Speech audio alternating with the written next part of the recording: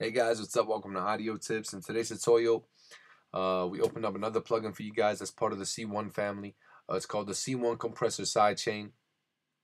If you guys open this one up and you guys also open the C1 compressor up, you see that there's a little bit of a difference because the C1 compressor is only this up here. This one also gives you the bottom area, allows you to sidechain it.